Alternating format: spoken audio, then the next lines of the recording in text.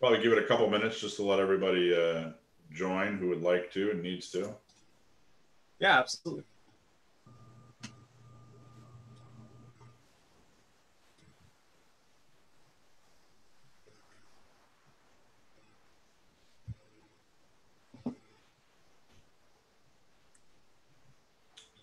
All right, I'm showing we're live.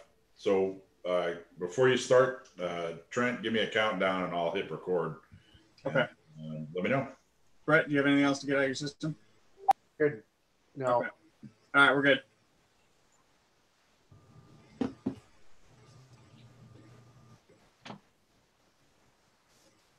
All righty.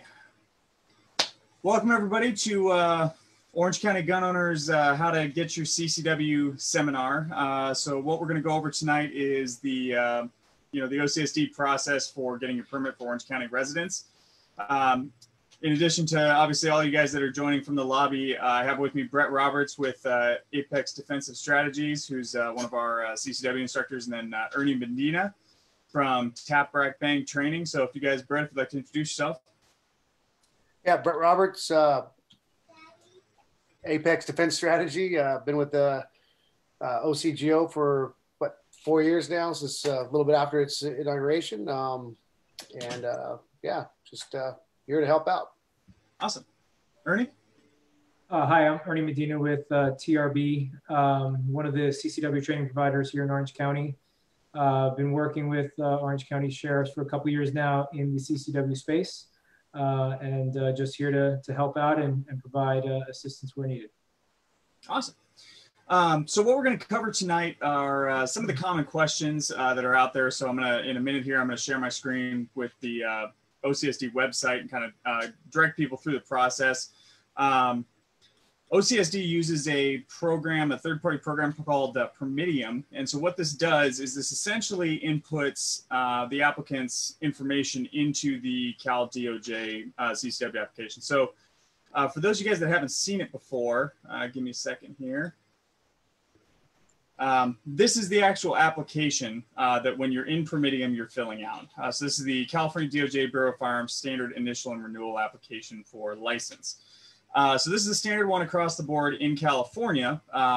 So once you have submitted your application through Permitium, you essentially have a populated form of this. So this is about, memory serves, about 13 pages of all of your, applicant personal information, clearance, background check, all that kind of fun stuff.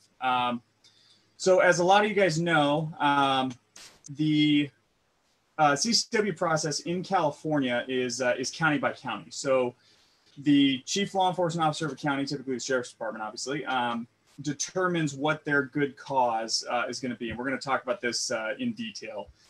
So what LA sheriffs with Dear Sheriff Villanueva determines to be a good cause, and what our sheriff, Sheriff Don Barnes, determines to be a good cause are two very different things. So Orange County, you're issued a permit through the county, but it is a permit that is valid statewide, and it's valid in a number of other states too. So once you have your permit in OC, you can carry throughout the state. You're just subject to the restrictions that we're going to talk about a little bit later on. So what we have here is OCSD's CCW license homepage. So as you can see, throughout COVID, initially OCSD had sent out a closure notice, but after about a week and a half, we got some answers back from them. Turns out the closure notice just was the facility itself, so they weren't doing in-person interviews. So we've had a number of students go through video interviews, go through get phone calls about the renewal process and things like that. Ernie, have you had quite a few guys going through while all this has been going on? Yeah, actually, we've had quite a bit of new applicants and renewing applicants. Renewing applicants, they really didn't skip a beat. They were just issuing the renewals via mail. And then the new applicants, what they've been doing, at least for the time being, is they're doing Zoom or some kind of virtual interviews with the sheriff's department. So they're actually conducting the interviews as we speak at this time. Awesome. So yeah, I mean, I've actually heard from quite a few of our students, renewals were being processed very rapidly, within, a week or two, which you know, 6 months ago, things were kind of starting to slow down because, you know, the number of the initial people. Oops, sorry, accidentally muted myself for a second. As the initial flux of people who first got their permits back in, you know, about 2014, 2015, you know, and then every 2 years, there's that whole group comes through again, in addition with everybody else that's come through at the same time. So, you know, things were definitely starting to slow down, but it looks like Permidium and the Sheriff's Department staff and things have kind of caught up with a lot of backlog, which has been awesome. So just so everybody's clear, OCSD is continuing to issue both new and renewal applications. They are handling both. Okay. So basically what you do is you're on the home page, and we're going to talk about these required documents here in a minute. This is just actually the best place to where it's legible. Essentially, you generally, for a 2-year permit, you have to be a resident of Orange County. So you have to have proof of residency, at least 2 of the following documents showing your current address. So typically utility bill, lease or rental agreement, telephone bill, tax bill, vehicle registrations, things like that. Something that shows you do actually live here. And then there is a 90-day permit for people that apply for a permit through Orange County that are coming from out of the county. So it's essentially a temporary business, or for the purposes of business CCW permit. You'll need your detailed good cause statement. We're going to spend quite a bit of time on this. If you are an out-of-state resident, but you're here on orders, so active military and stuff like that, you'll need orders, things like that, showing that you are from this, or you are currently stationed here living in Orange County. So we're going to talk about the additional documentation, the kinds of things that is referring to. Okay. So this is the actual Permidium site here. So as you can see, you've got your initial licensing fees. This judicial permit, this is for people who are, you know, court staff, judges, people like that are working in the court system. So they get a 3-year permit, but the fees for everybody are pretty much the same. So a big problem that they've had since kind of day one is that people try to run their credit card through this system. It doesn't work. It doesn't work at all. So the Sheriff's Department has been taking payment information over the phone by credit card. They've been taking checks, money orders, you know, the other kinds of, you know, distance payment has been fine. But anywhere that it says you can process a payment in here, it's going to get reversed. So just so you know, on that. Ernie, did you have something on that? Nope. No. Okay. So the application requirements are all pretty straightforward. Eligibility requirements, all of this pretty much matches what's on the Sheriff's Department homepage. So for most people, you're going to start with the new concealed carry weapon license. So I'm writing that slows down substantially when I'm trying to run Zoom and the browser at the same time. So the best piece of advice we can give you concerns all of your documentation. So what you should have ahead of time. So Ernie, if you want to launch into that real quick. Sure. As far as documentations, what you need to have. One, as he said, you need to have the utility bills.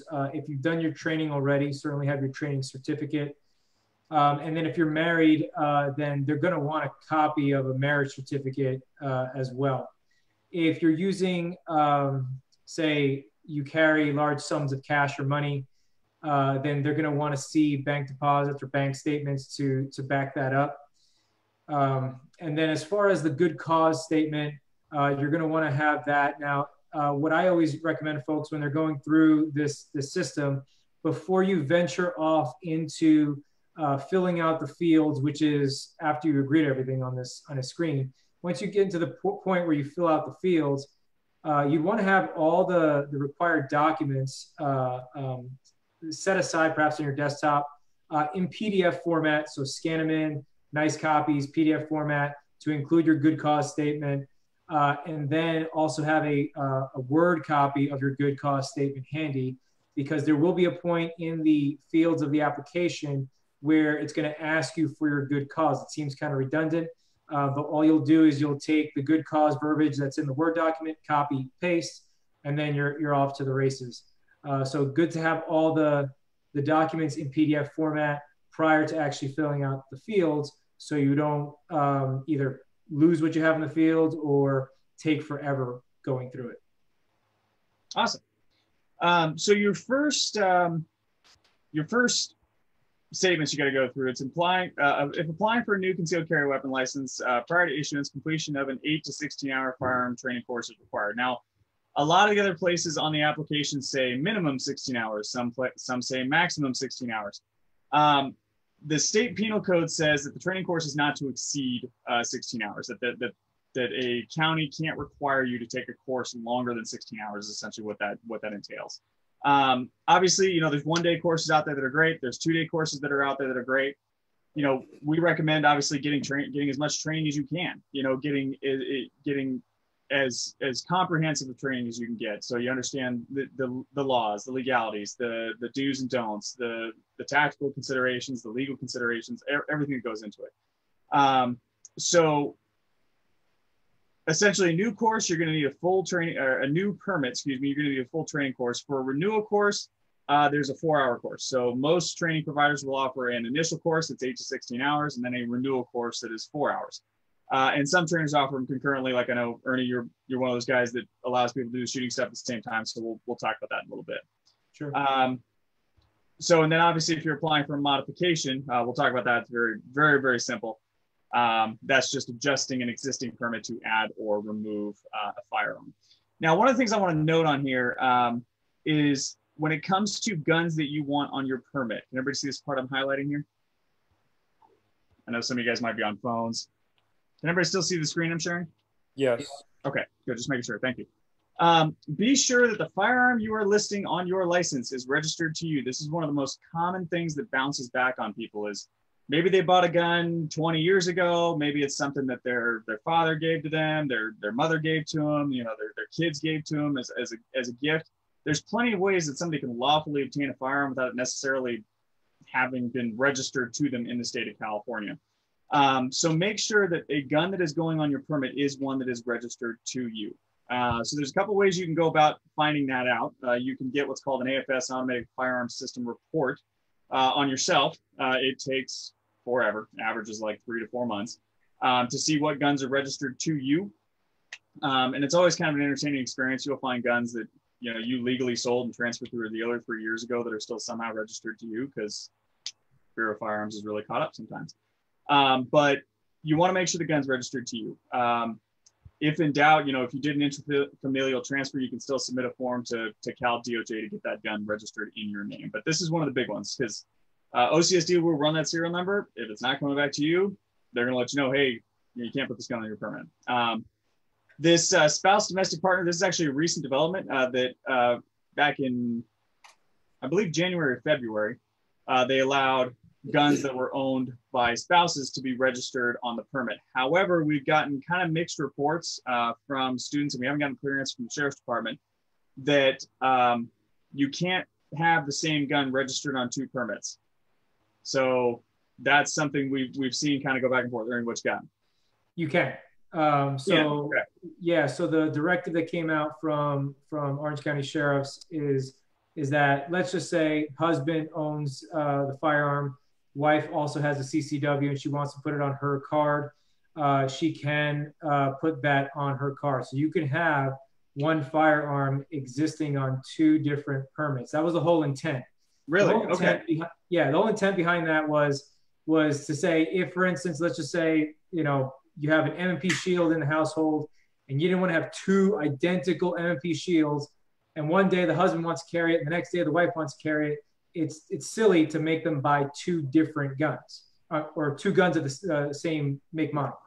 So the whole point was wife and husband can share the particular firearm. That was the intent behind it. Okay.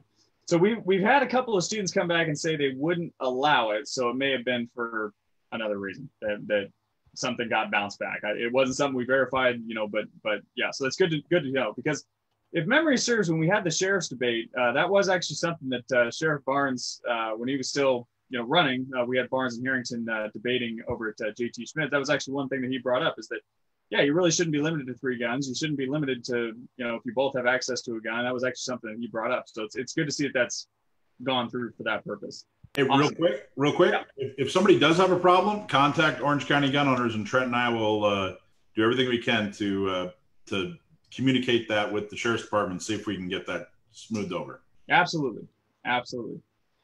So you go through, a lot of these statements have to do with both the terms of your license and agreements that are already on that Bureau of Firearms application. So that you assume all responsibility and liability. Obviously, if you're carrying a gun, you do something with that gun, that's not the sheriff's department's problem. That's your problem, right? And I think we all kind of understand that. This third statement is saying that essentially, you know, just by applying and just by them receiving your application doesn't guarantee they're going to issue you a permit. However, it should be said that OCSD has approved on average about 98% of applicants. And the ones that I know of who've gotten denied, it's because they left something out of their application. So in some cases, it was, you know, a misdemeanor from 4 or 5 years ago. Well, the same misdemeanor that somebody else put on their application, they got approved because it was in the past, it was whatever, you know, it was something minor, or even if it was something major, it was far enough back that the sheriff's department didn't make an issue out of it. But if you don't bring it up, they're absolutely going to find it. You know, they're going to go through your background fine tooth comb. They're going to find everything. So make sure that, you know, you are upfront about stuff. You know, leaving information out there is a really good way to get denied. And there have been some other denials on people who actually weren't allowed to have firearms that applied for a CCW permit and had a firearm and then got charged with felony. So it should go without saying that if you're not supposed to have a gun, you really shouldn't be applying in this process. The license liability clauses, conditions, restrictions, pretty straightforward. I highly recommend that even if you're doing the permitting and process, that you do take a minute and read through that Bureau of Firearms application to see what you are actually filling out. Not that this permitting is a bad thing, but you do want to make sure you are up to date on the actual document that you're submitting here. And again, that's Bureau of Firearms document 4012. I know it's probably hard to see right here, but that is the document number. You can get that from Cal DOJ's website. It's out there, very readily available. The penal code applications, your CCW instructor should cover this. So essentially what constitutes homicide, what constitutes manslaughter, what constitutes brandishing. Each one of these penal code items are things that you need to understand. The onus of responsibility is on you. Whoever you train with, you can't exactly be in a courtroom and go, oh, well, I didn't know that. By having a permit, by carrying a firearm out in public, you're accepting the responsibility that you do know what you're doing, that you are doing it in full knowledge. Firearms prohibited categories. These are ones that, again, you're depending on the state law changes or federal law changes. There may be any number of reasons of laws that happen above OCSD's pay grade that would essentially invalidate your permit. So keep that in mind.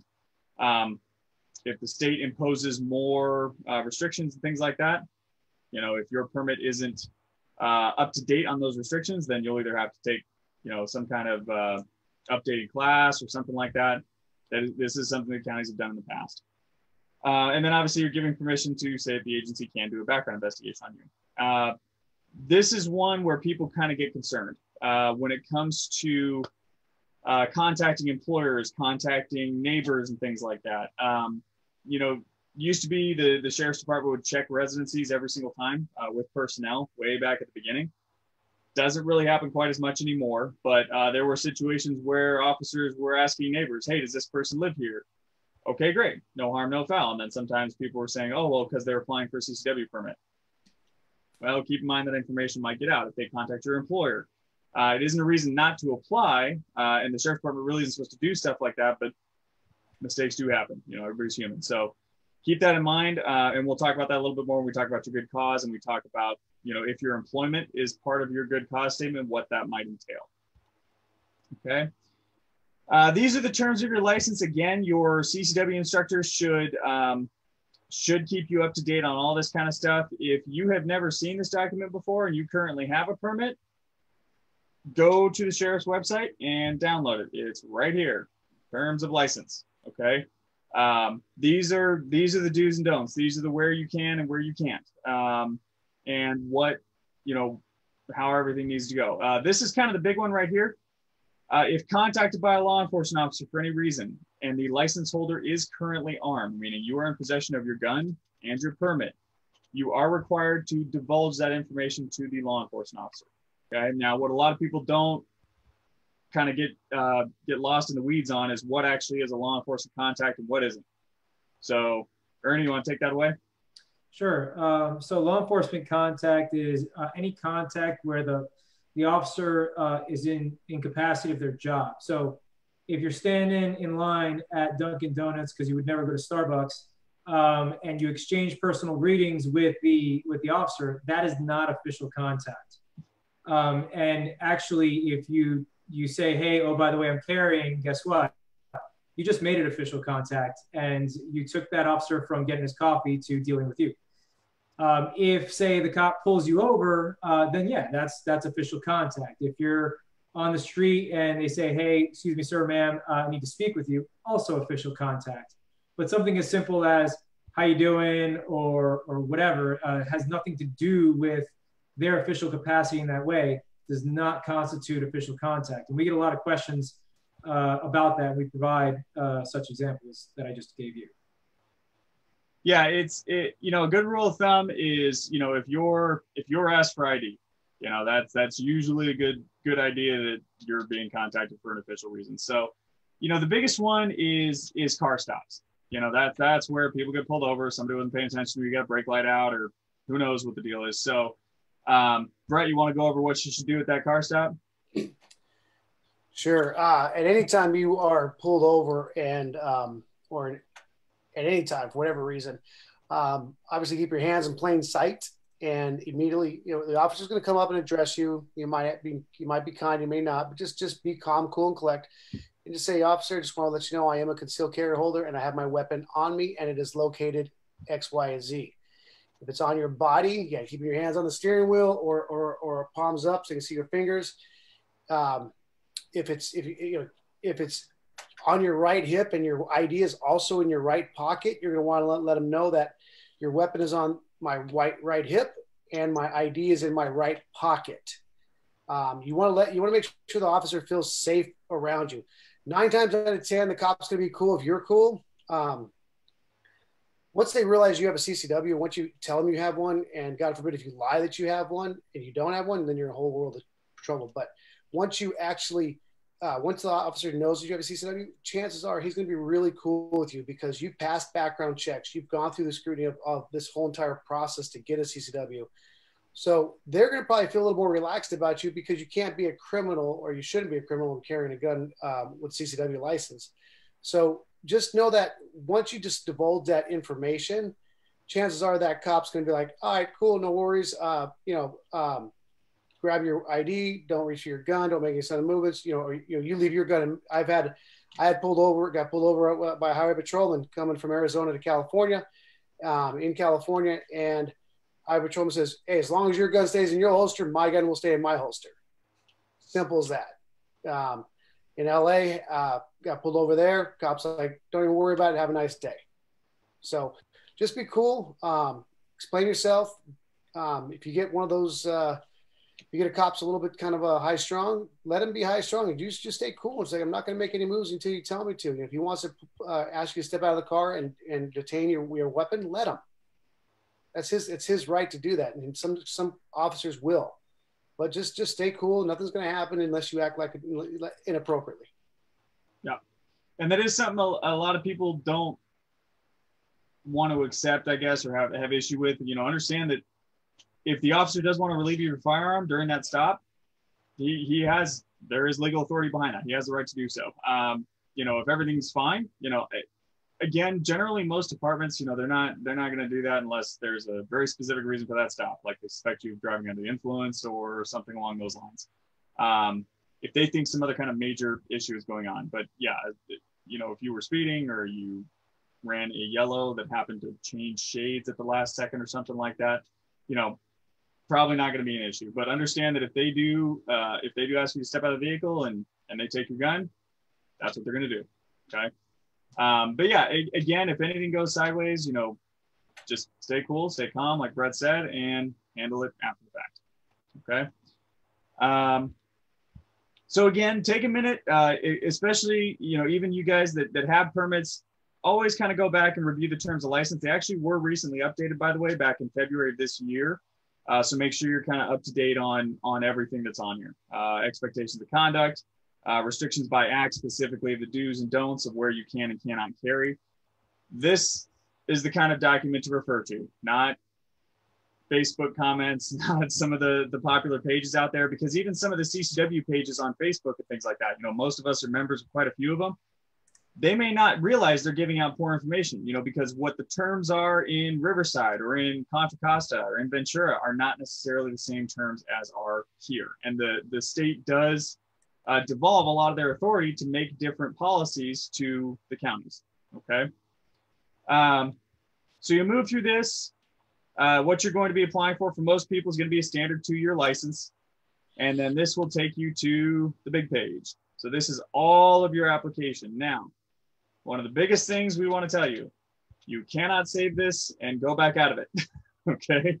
A lot of students, that's been a complaint since Promedium started, is that they would put all their information in and put their email in and all this stuff, and then they'd hit the back button or try it, and they'd come back and it would be gone.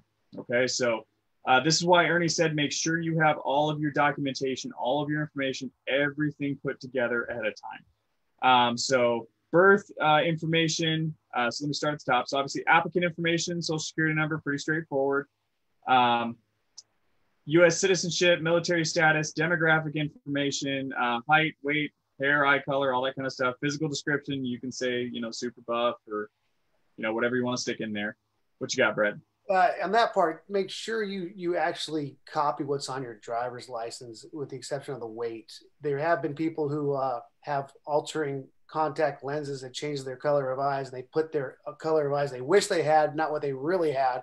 And you'll get questioned on that. They will check pretty much everything. So if you have hair, put your color down. If you have green eyes, put green eyes. You have brown eyes, plain green eyes, don't put the plain green eyes down. Just yep. Don't mix and match information. Your telephone number, absolutely do the updates via text message. This has gotten better and better over the years since Promedium was implemented, but the Sheriff's Department has been doing a lot of updates over text, especially in these last couple months. So this is one of the best ways, because unfortunately they're getting all kinds of emails every day. Hey, where's my process at, et cetera, et cetera, et cetera. Sign up for the text message updates. They're very, very helpful. Driver's license information, email, password, so that you can log back into the order once it's complete. Your residence address, obviously all this information has to match the residency documents you are submitting. So make sure everything is correct. Time and present address. So just so everybody knows, to be an Orange County resident, you have to have resided in the county for at least 6 months. Okay, there are some extenuating circumstances, but generally speaking, that's the rule of thumb, is you had to have been here for at least 6 months. And then all of your information here: residency of Orange County, duration in Orange County, duration in California. And then previous addresses within the last 5 years. This is not stuff you have to necessarily verify, but make sure you have all these addresses down. So this is, again, why we're going through this, is so that you make sure you have all this stuff ahead of time, so that when you get to this page, you can just fill all of it out in one go. Brett, what you got? Yeah, and scroll back up to the primary residence. So a lot of folks will ask me, or have asked in the past, well, can I use my parents' address? You know, I live in LA County, but I live in Orange County. Absolutely not. They will. This is one part that they will research, and they'll research it a lot more thorough than they'll let you know. And I'm not talking about just knocking on your neighbor's doors. They'll make sure they'll check your credit, which will give them every address that's listed on there. They'll check with your employer what address is listed with there. They're going to find out if you are trying to BS them or not. And if they find out that you are, you're done. That application is over, and you can't reapply for probably 3 years, if that. So don't be slick and say, oh, you know, I live in LA County, but I got my aunt's house in Orange County. It's not going to work. Yep. So thank you for that, because that actually reminded me of something else. Keep in mind, if you do mess something up and you do end up getting denied, what's the downside to that? You have to report every time you apply for a permit whether or not you've been denied in California in the past. Now, they're going to check and see why you were denied, obviously, but you know, if it was for something dumb like that, you know, to us, it's like, oh, well, I put the wrong address in there. Well, to them, it's like, well, why were you trying to hide your address? Why were you claiming you lived somewhere that you didn't? You know, why were you trying to kind of work around the system? Again, you know, honesty is kind of the best policy on this stuff. So make sure you have all this stuff ahead of time. Same thing with the weapons you want on your license. So whether or not these are registered to you, registered to your spouse, Make sure you have all those guns kind of ready to go. Record the serial numbers. I strongly recommend you have someone else check your serial numbers. 2s that look like Z's or a 0 instead of an O. This is where probably the majority of just really simple and time-consuming errors occur. Now, again, the Sheriff's Department is pretty understanding about this kind of stuff. This will not lead to a denial, but they're going to go, hey, you gave us this serial number, something's not right here. One of the most common issues that I saw on this for years were Glocks. Glocks, they have the same serial number pretty much all around the gun. It's on the frame, it's on the slide, it's on the barrel. However, sometimes the frame would have an extra US one on some of the ones that were manufactured here, whereas the slide and the barrel wouldn't match those last 2 letters. So make sure you're going by the frame on the handgun. That's the serial number that matters. So wherever that is. Somebody had some. Yeah, Trent. Yeah.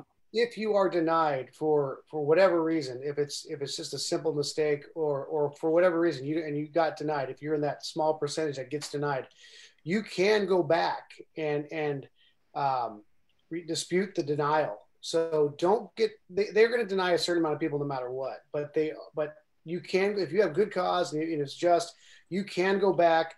I've had a few friends who freaked out that they got denied on their original 2-year license and on renewals. I had a guy that carried for 6 years that got denied on a renewal, and he went back and asked him, "Hey, why am I being denied?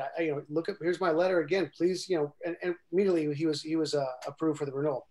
As far as your initial license, I had one, a couple guys get denied, and they went back and they disputed it and got denied. I've never had anyone other than someone who had a clear reason that they shouldn't be even applying get denied. Ernie, you got anything? No, everything that Brett said was spot on. The only thing that I would add, if you are on medication, because it may come up in interview or conversation, if you are on any medication that is of mind-altering quality, then that might actually hamper your ability to get the CCW. I had one client in particular. By all accounts, he would have gotten the CCW, easy. But he is on prescription medication for, I believe, back pain that I remember what it is, but alters his state of mind. So they denied him not on anything, bad, but the fact that he was on medication on a regular basis that altered his state of mind. Right. So this, on your terms of license, item 6, can everybody see this? Let's zoom in a little bit. Yeah, you're good. Shall not carry a concealed weapon while taking medication. Well, what does that mean? It doesn't say prescription. It doesn't specify anything. Now, obviously, that was a very specific case, and there have been a few like that. But keep in mind, if you ever have an incident, if you ever end up having to draw your gun, you end up having to shoot your gun, and you are taken into custody, there's going to be a blood draw, and they're going to see, okay, well, what was in your system at the time of the incident?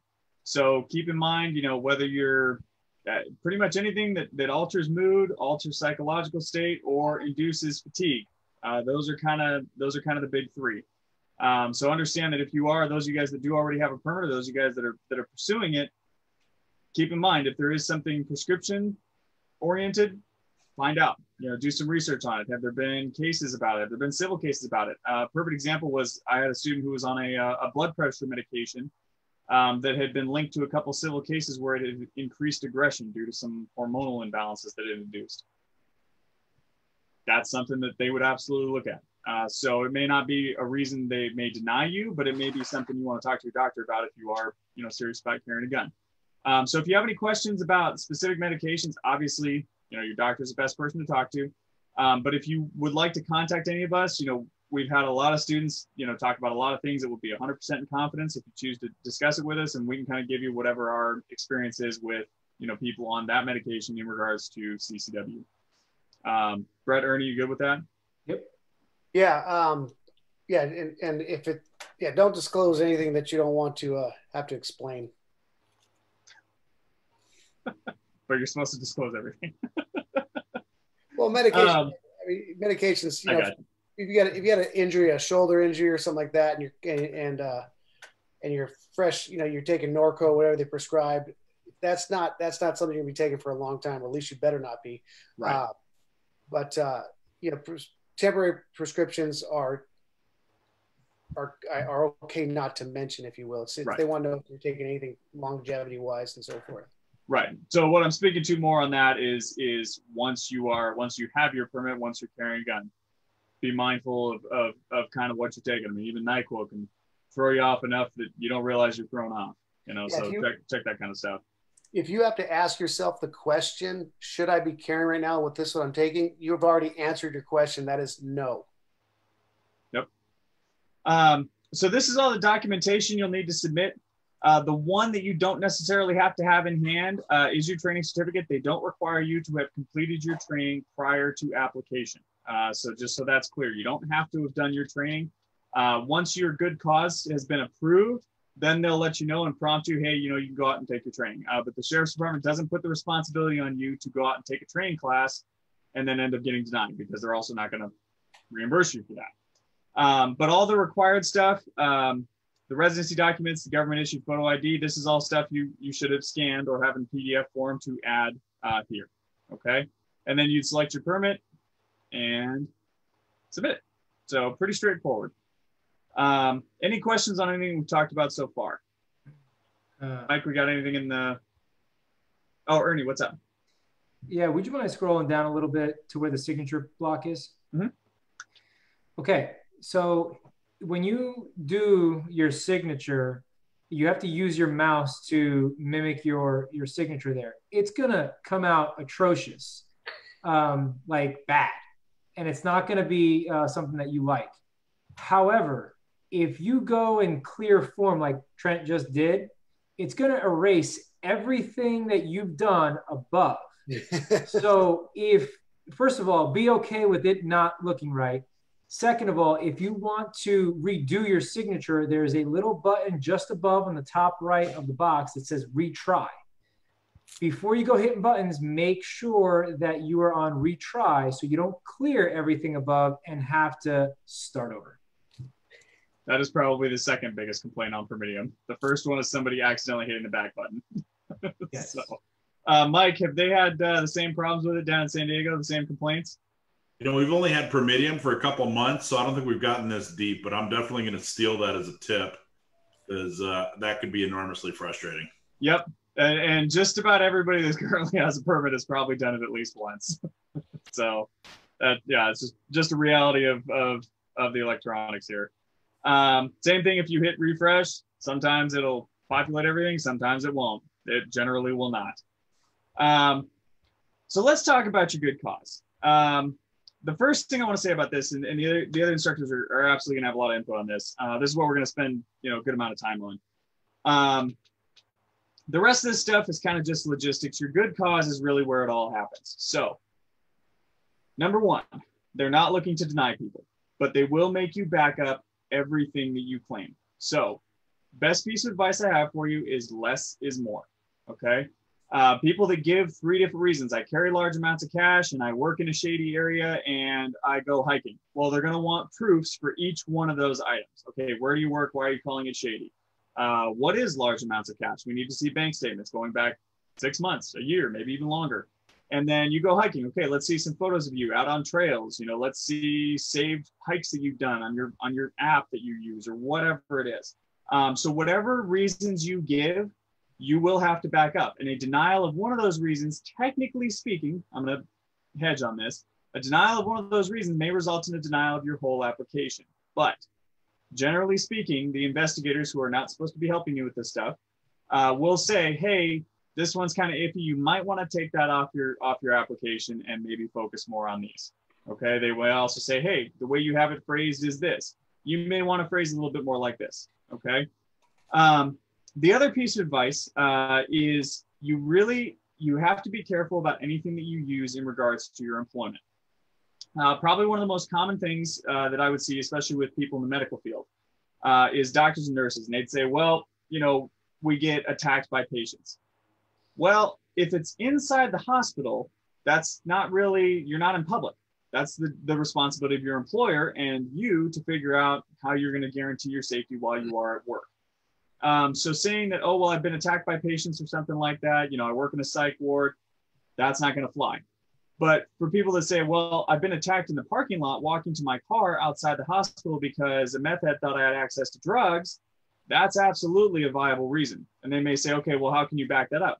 And I've had students go out and find 2 news stories of that exactly happening to doctors and nurses in a parking garage, and boom, they were approved.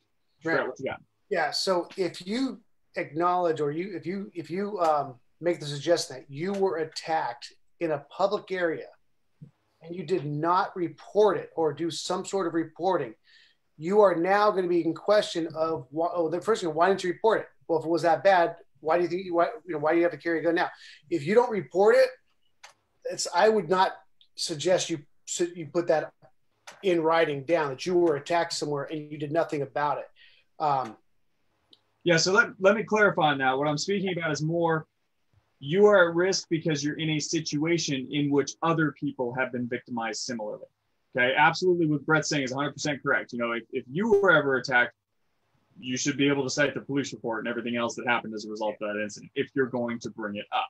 The county, the location, what time of day it was, all that should be documented, because case in point, if you get pulled over while you're at CCW and you don't report that, you know, why did I didn't, nothing happened, you know, I got attacked over here, but I'm not gonna report I got pulled over. So they're gonna question why you're not reporting stuff like that. So if you don't have proof of it and it happened, even though it happened, don't even put it on there, because they're gonna ask you for proof. Yep. So, you know, hiking, driving around the state, again, what I wanted to focus on was the employment thing. A lot of people, you know, they don't really want to get their employer involved in the process, because generally there's kind of a, you know, anti-gun environment in a lot of workplaces, especially big workplaces. So while you're at work, your safety is kind of the responsibility of your employer or yourself. It's not really about having to have a permit and carry out in public. Same thing when you're at home. When you're inside your home, you can carry a gun anyway. So saying, well, I want a CCW for home defense, that's not going to work, because you already have that right. So you have to be able to articulate, and that's really what it comes down to, articulation, that you have a reason to carry a gun out and about. Okay. So hiking, I've had people cite coyotes because they hike out in Peters Canyon or in Silverado or, you know, Black Star, any of these places. They just go out and recreationally hike, and they can show a couple of photos, and they're worried about coyote attacks, and they go and find a couple news articles in Orange County of coyote attacks within the last 2 years. OCSD will take that, no problem, as long as you can back it up with the fact that you actually do those things. I've had people, you know, go and do RV trips to state parks and national parks, and they stop in rest stops on the way, or they stop in parking lots where they can legally stay overnight, and they want to be able to have their gun. Perfectly fine, as long as they can document it, as long as they can defend it. So Ernie, what you got on good cause statements? So I agree to an extent that less is more. Be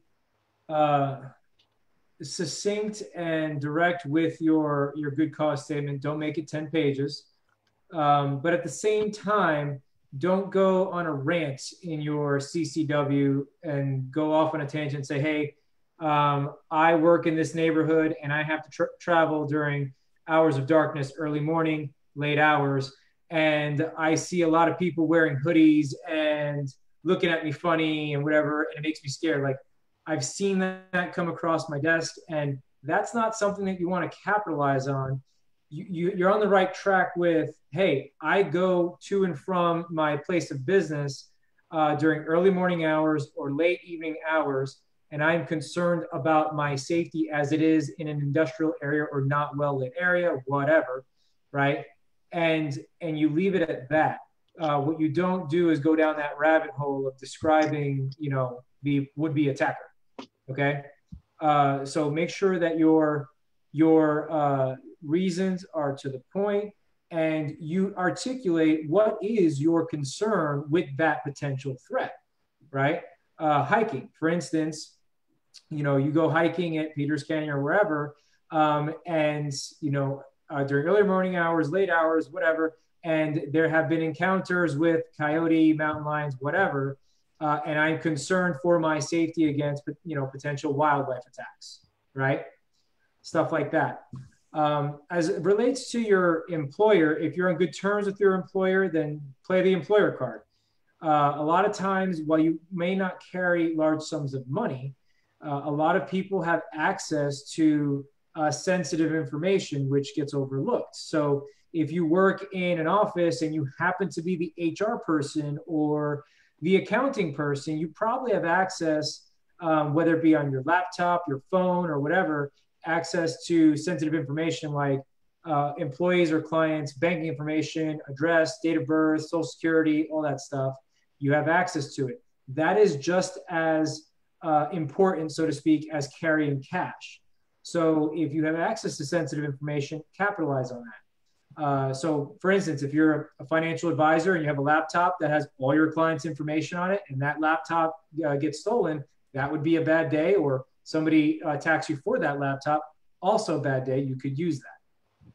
Yeah, and if I can chime in too on what Ernie is talking about, not only does it apply to the worlds that Ernie was referring to, but it also applies to contractors, construction workers, people that are carrying tools and other equipment that is constantly stolen.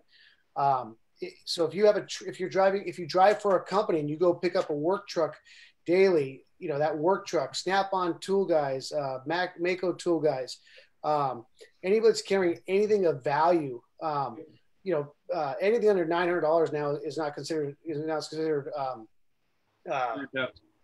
Yeah. So anything above that is good. I mean, so you can have your boss's tools, and God forbid if you got your boss's tools stolen, he's probably going to fire you because something happened. So there's a lot of good, simple reasons. We tend to overthink this part of the application more so than anything. And this is where you can call any one of us and we'll talk to you about this. You don't have to come train with us or anything like that. We'll talk to you about this and give you some bullet points to start your letter on. And that's one thing I always tell my students too. You know, when they ask me, hey, can you help me with a good cause? Absolutely. First, just get some bullet points of what you think might be good reasons. And then we'll take those reasons and we'll shrink it down to what are the top two or maybe three. But you may not even realize, why you should have one. You may think, no, there's no reason for me to have one. Well, we can talk to you about stuff and ask you questions outside of your Second Amendment right, of course. But we can talk to you and ask you questions that will then pull out information that you don't even realize you probably have that is a good for your good cause statement. And from there, we just build it on that. And we're not trying to make everybody, crazy gun carriers out there. We want people to be responsible because it changes how you act and respond in public. You know, when you're carrying a gun, there's no more road rage allowed. You can't get crazy on the road. And if you're carrying a gun, I had a student of mine who had NRA stickers, Orange County gun owner stickers, Glock stickers, all these stickers on the back of his car.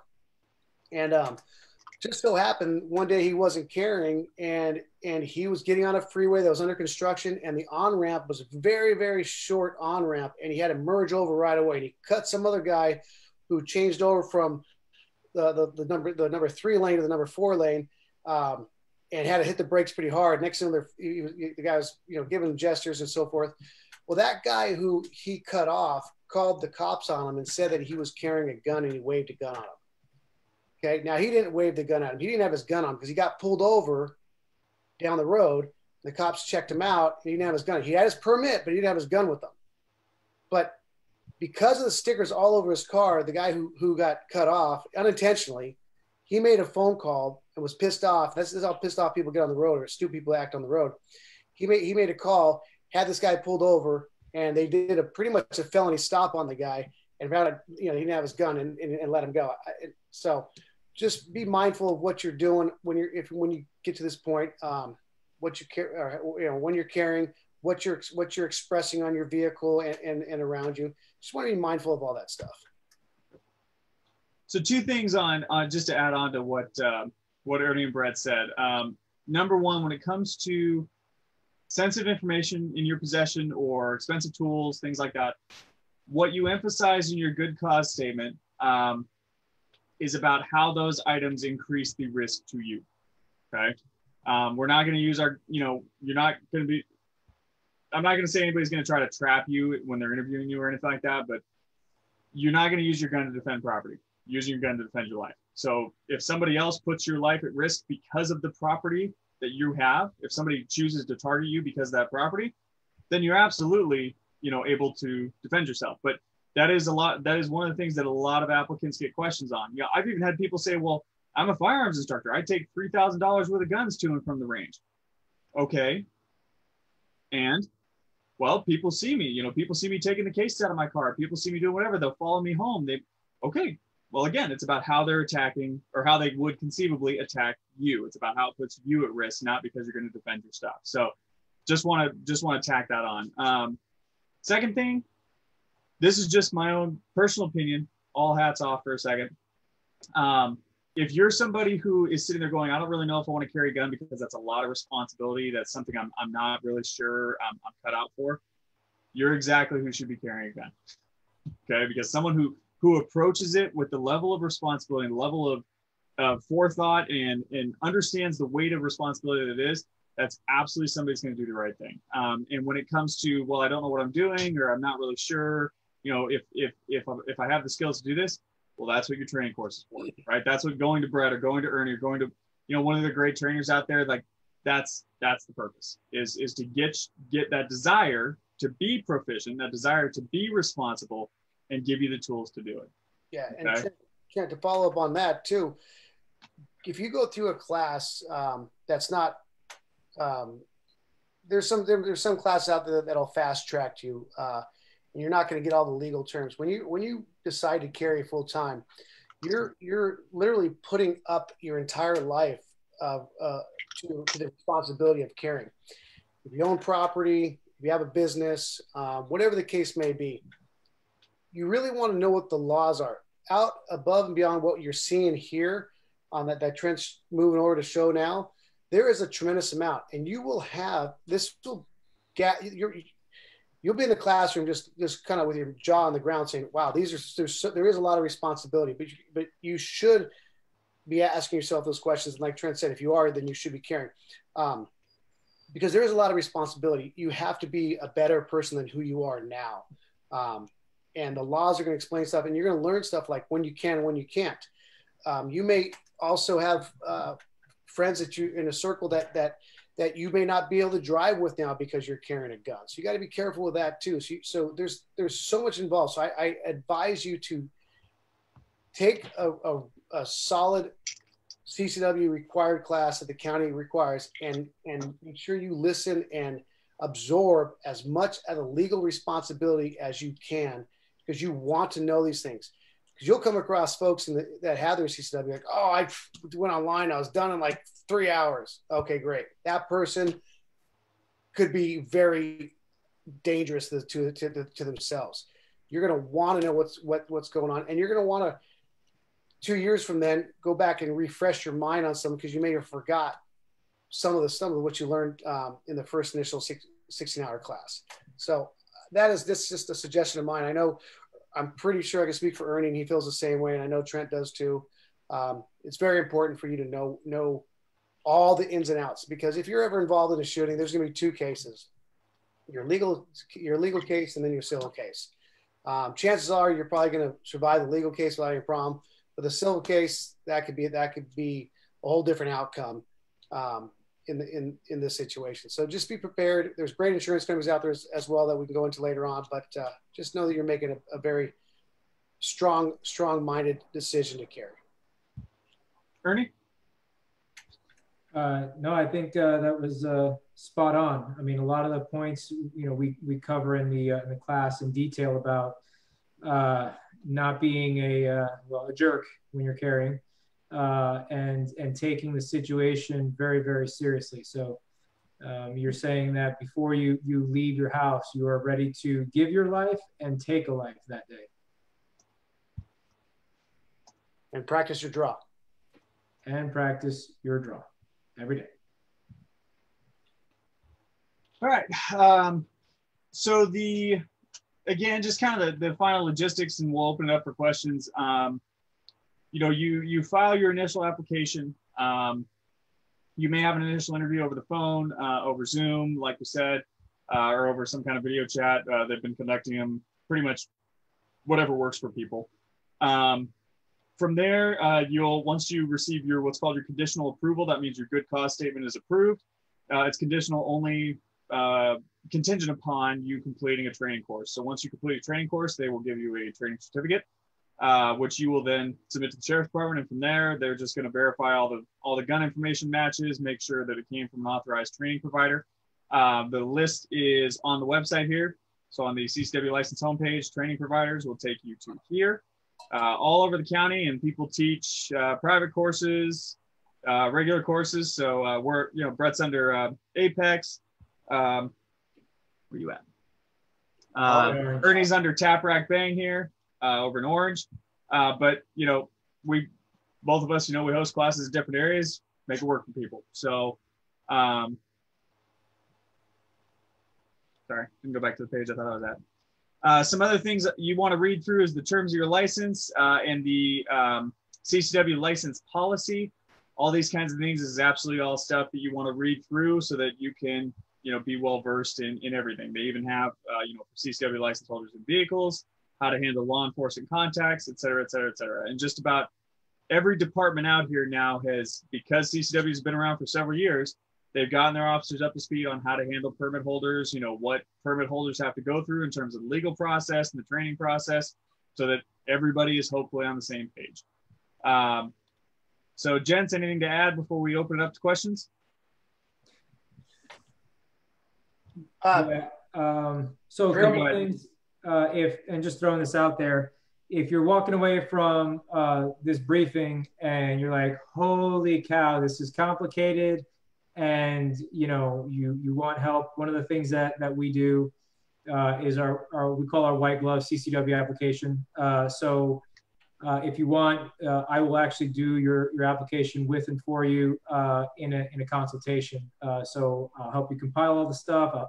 I'll help you write your good cause statement in its entirety. We'll submit everything, schedule your interview and everything.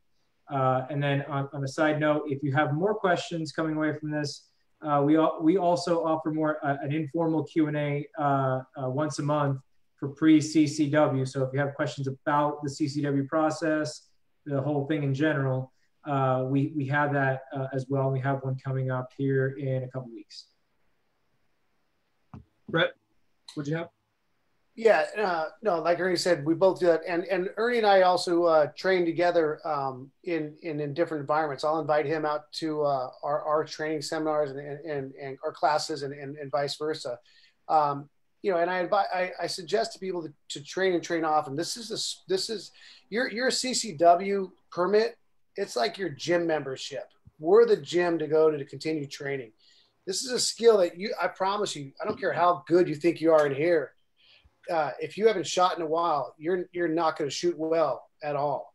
And we constantly offer opportunities to keep those trainings up, and you get diversified. You learn a lot. We teach both Ernie and I, because I've worked with Ernie on numerous occasions and still do. We pick each other's brains to also better ourselves, to better give that exposure to our students, if you will. And most of our students are no longer students; they become friends. It's very intimate when we start dealing with a life-threatening type of training. For those of you who studied different martial arts in the past, you know how that gets when you're that close in combat, and so forth. And there's also hand-to-hand combat stuff that you can get into too, to make space, to where you can realize to make space where you can draw your weapon too. So I suggest that you train often, and you need to train with what you're wearing too. Don't go into a training seminar with a bunch of tactical gear that you only wear on that one Sunday a year that you go out and pretend you're doing tactical stuff, because tactical training is completely useless, in my opinion, to a certain degree, I should say, in my opinion, in the CCW environment, because you're not going to have comms to radio somebody. You're not going to have backup. You're not going to have 200 rounds on you. You're going to have what you carry with. And if you don't train with what you carry with, what's the purpose? And there's guys that will put 30 guns on their licenses. That's great. But can you physically handle 30 weapons as well as you can one that you train with on a regular basis? No. I have quite a bit of handguns, but there's two that I carry. One's a Glock 26 black and one's a Glock 26 brown. Okay, that's it. I train with that gun all the time. Some of my friends give me a hard time because I train with that gun all the time. You want to make that gun a part of you. You want to know what the trigger pull's like. You want to know all that stuff. And Ernie and I will get into that. And most of your instructors out there, if you're consistently training with them, will get into that whole thing and have fun with it, because it is fun too. It's challenging. It's a sport. Some days you're really good and some days you're really bad. So, embrace it, and you might find a new passion. Awesome. Does anybody in the lobby or anybody on Facebook have any questions? Mike, do we have anybody out there? Yeah, Bob asks, he says, I live in OC, but my only reason for applying is for protection in my weekend home in San Bernardino, his desert home. Good causes mainly for San Bernardino. Is that acceptable? Okay. So I did send him a message. I saw that on the chat. For other people that have a similar situation, absolutely. Frankly, any travel in California, any frequent travel in California, you can use as your good cause, whether it's to a second home or whatever else. As long as your residency is here in OC, you can say, yeah, I go out there X amount of times a year. What you'll probably have to do, just from experience, you'll probably have to document that as your second home, if that's what you're going to say it is. Not that you reside there, but just that you own it, that you have a legal right to that property. And that, how many times a year you typically go out there, and something to show for that. I've literally had people just give receipts from the gas stations they've stopped at, so any of that is fine. Again, not necessarily that they're going to ask for it, but it's best to be prepared for the eventuality.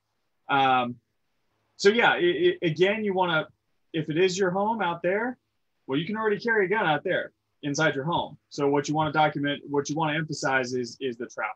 That's where you're more, at risk, if that makes sense. Okay. Tom wants to know, he says, does anyone know how backed up the OC Sheriff CCW is for renewals? In the past, a current CCW holder couldn't apply before 90 days of their expiration date. Could you go into that? We actually had a couple questions on, how quickly can you renew, and how fast is the process right now?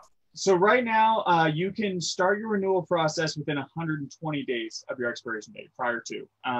So day 120 hits, you can start submitting. Now, check that it actually is 120 days, because otherwise permitting them will bump you out when you try to submit. So make sure, you got a little bit of wiggle room. But right now, 6 months ago, they were actually a little bit behind. Right now, they're almost entirely caught up.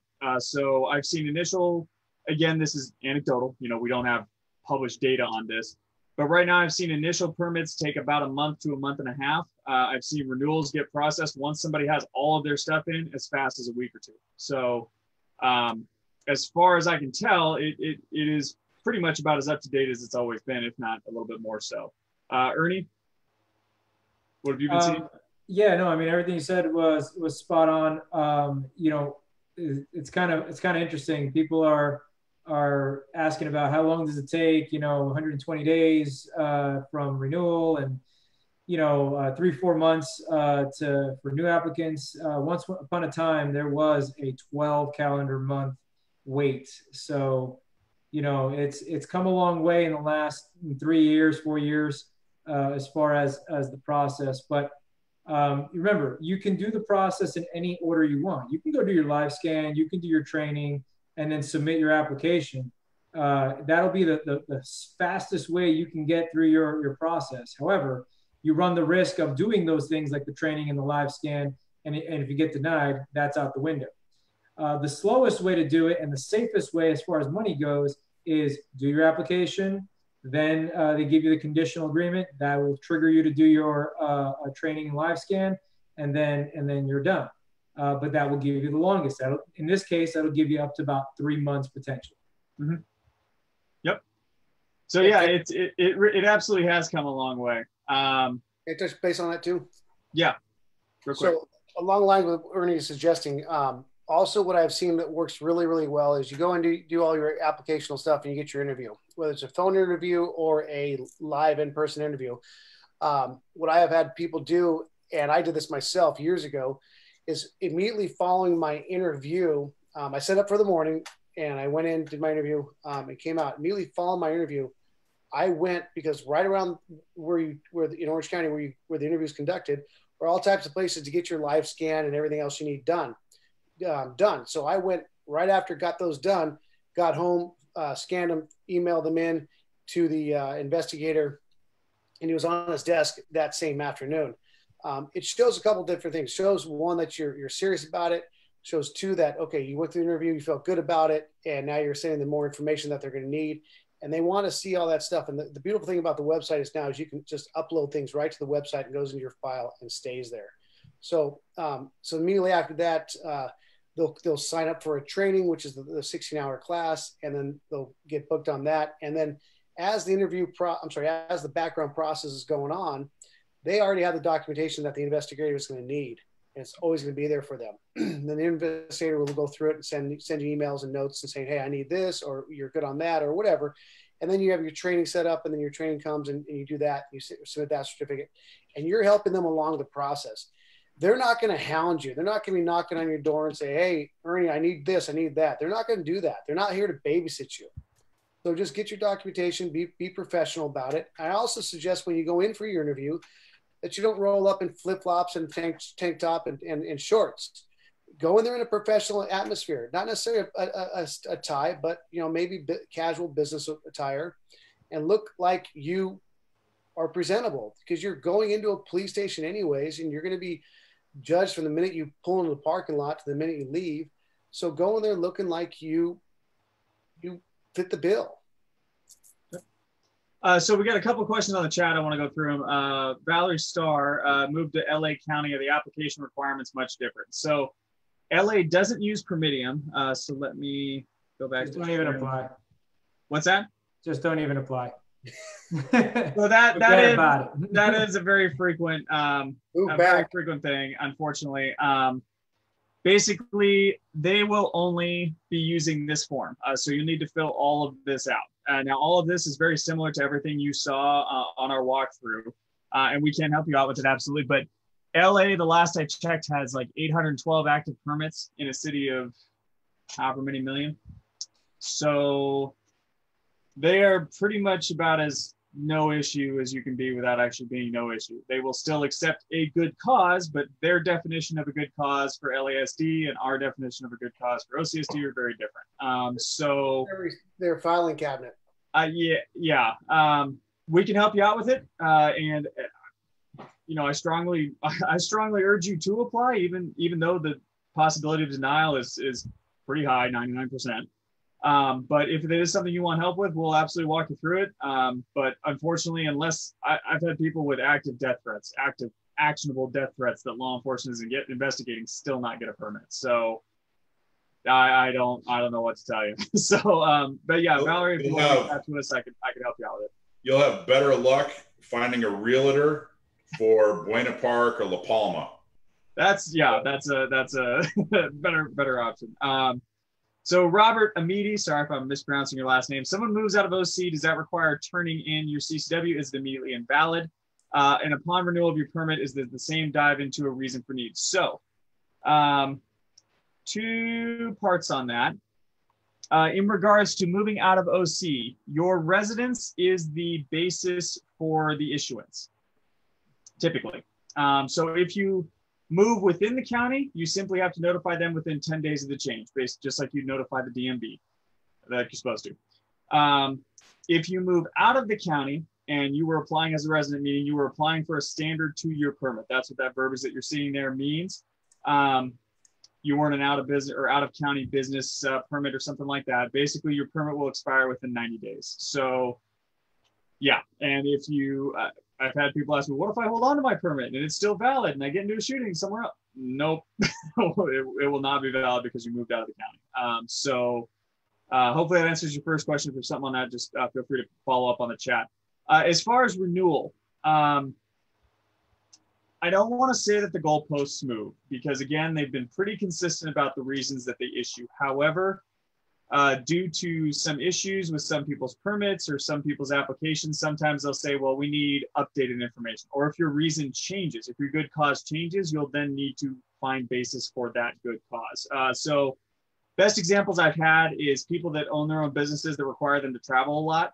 Well, then they apply for their renewal, but they're done. They're retired. They aren't working for that business anymore. So now they have to come up with a new reason. So there will be the same scrutiny into whatever the new reason is. But if your reason is pretty much the same, all you'll need to do is update the documentation. Like large amounts of cash, you submitted a year of bank statements. Well, when you renew, you'll need to submit the most recent year of bank statements. So it's not really, unless there's been an issue with your permit. What the frequent things I see on renewals when people get screwed up is when they fail to disclose something. So when they renew and nothing else has changed, but they got a speeding ticket 6 months ago and they don't tell the department and they get denied. So it's things like that throw hiccups into renewals, not so much the good cause reasons, unless somebody's good cause reason has changed. So Robert, if that answered your question, great. If not, feel free to, okay, cool. I see you on video. Awesome. So down to Andy. I live in a city with a lot of coyotes. I can reference Facebook posts of people being followed and also had their pets attacked. Are we allowed to reference Facebook posts, and how would we do it? Screenshots. So you can, but far more useful. So when I saw your question come in, I did this. Coyote attacks, Orange County 2020. These kinds of things, news articles, far more useful. You can use social media posts and things like that as long as they have some kind of time and date stamp, but they're not as good as something like this, even though something like this is less specific to you. So yes, you can reference stuff like that, but it's not really something to emphasize. And kind of a side question about your pets. Pets goes back to what I said about property. You could hypothetically shoot an animal that's attacking your pet. But if you were to say shoot a person that was attacking your pet, that is not going to be considered a justified shooting because in the eyes of the law, pets are property. So it is essentially no different than if you shot somebody who was trying to steal your car, which again would be an unjustifiable homicide because they're not threatening you. Now, if your child's in your car, totally different ballgame. So hopefully that answers your question. You can use social media, but generally you want to use it, as much nonsense as the news articles might contain. They are a better public resource to use to back up the reasoning. So if you have a follow-up on that, feel free to put it in the chat. From Tom to everyone, be aware when you travel, your California permit is not good nationwide. So just to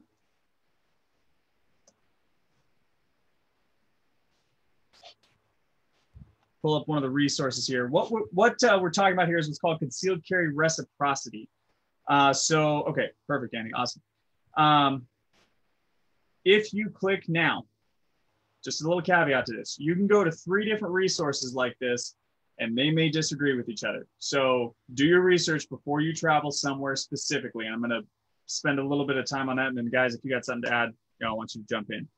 But if I click California, other states that accept a California permit or do not require a permit for non-residents to carry in their state will be the following. So you see the ones that say yes. So these states will accept a California permit like they would their own.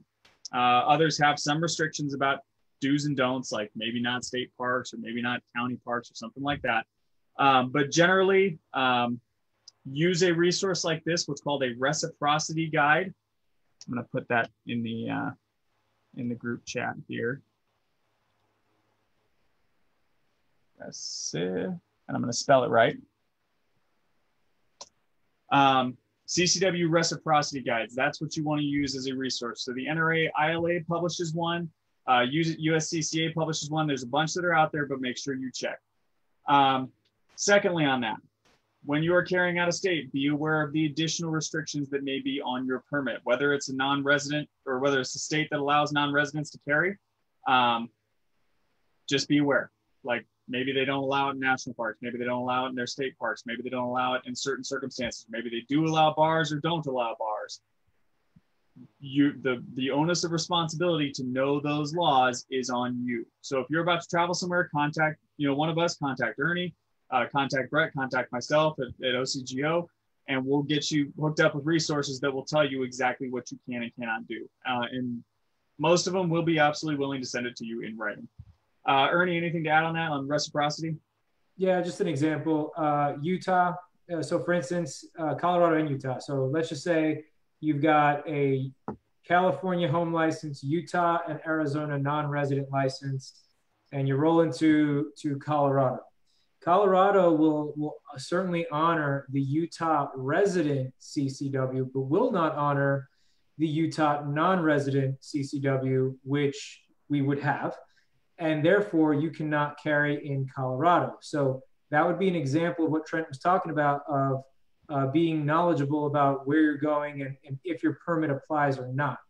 You can get hung up with saying, yeah, I've got a Utah permit and Colorado honors Utah. Non-resident does not. Yeah. And then other states that do what's called constitutional carry, kind of the colloquial term for it, where they don't require a CCW permit. Most of them only extend that to residents.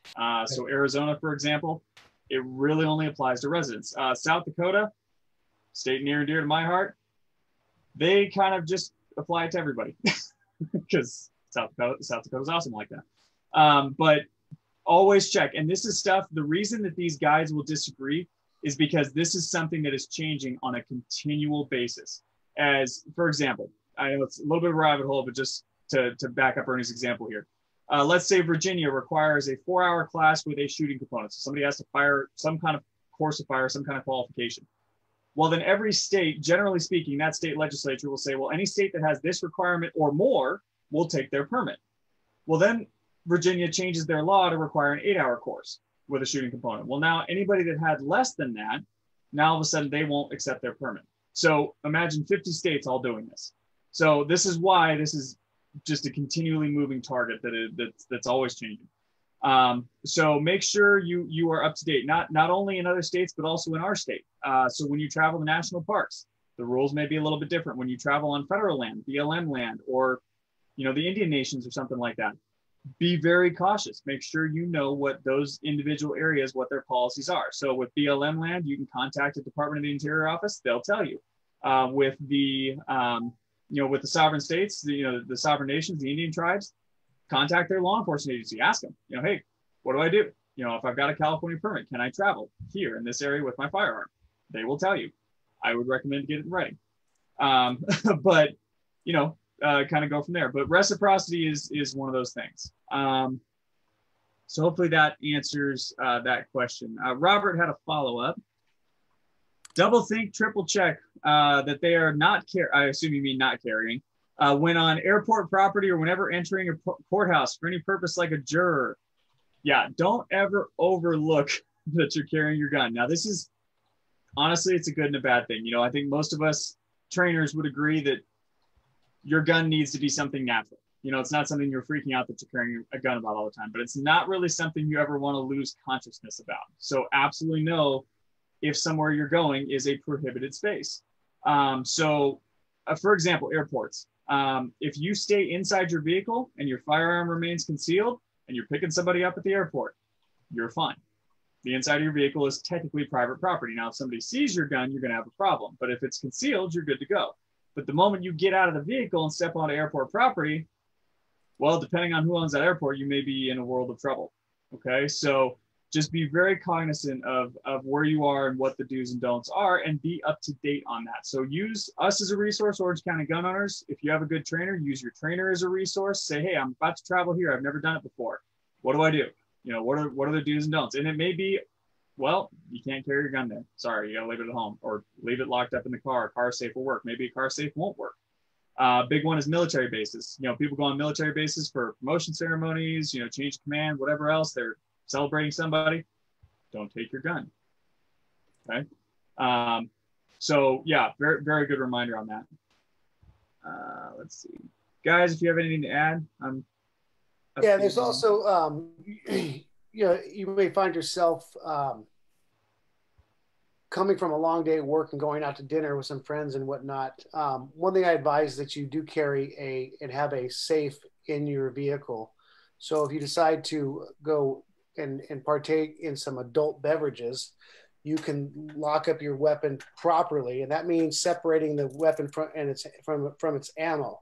So have a lockbox in your car, so when you lock it in, and then the keys to that, lock those in your glove box if your glove box has a locking mechanism on there, because in order for you to get to that weapon, it would be very challenging, and you don't want to run the risk of having your weapon on you and walking into a place that you're not supposed to have your weapon on you. And you got to be mindful of that. So you need to prepare for any circumstances, because there was a time, and I learned this a long time ago. I was at work, and then my wife set up arrangements for us to go out that night, and I couldn't go because I had my gun on me. I had no way of locking it up in the car that I was driving. The car was open. There was nowhere to lock it. There wasn't a lock box. There wasn't a glove box. There wasn't anything. So I had to go home first and then turn around and drive back, 30 miles to where I already had passed, and be an hour and a half late. So just be mindful of what you're going to do. And that's one thing you get a lot out of here is you got a lot of experience between Ernie, Trent, myself, and the folks that you train with too. That's the beauty about it. You start seeing the same people that you're training with over and over. You start to get to know them personally, and you also get to know about their experiences that they've had. So you learn from their experiences, so you don't come across that crossroad and not know what to do. So take advantage of the people in the industry. You'll find out they're very like-minded, and or you will catch up to that like-mindedness, and enjoy it. Ernie, any final things? No, I think Brett summed it up, and you summed it up just fine. Awesome. So Ernie and Brett's information is in the chat for those of you guys that can see it. And if for whatever reason, you reach out to us at info@orangecountygunowners.com, and we'll get you hooked up with these guys, or, whatever resources we have to offer. Both of them are great, phenomenal trainers. But if you have any other questions, feel free to reach out to us. We'd be happy to answer them. We'd be happy to walk you through the process from an organizational point, and offer any help that we have. Okay. So thanks for being here, everybody. We really appreciate it. Ernie, Brett, thanks for your time. And have a wonderful night. Everybody stay safe. Take it easy. Hey, thanks, guys. Good night. Thanks, guys. Take care.